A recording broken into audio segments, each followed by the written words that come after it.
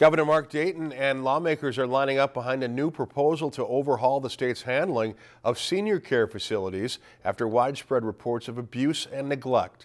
A recent audit found reports of abuse and neglect at those facilities had increased 50% in the last 5 years. These are people who call themselves care providers.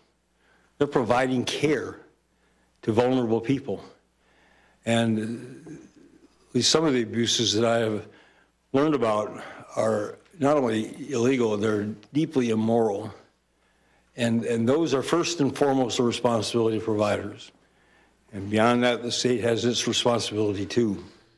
The legislation would streamline those reports of abuse, boost licensing requirements for assisted living facilities, and create stricter penalties for employees who abuse or threaten seniors.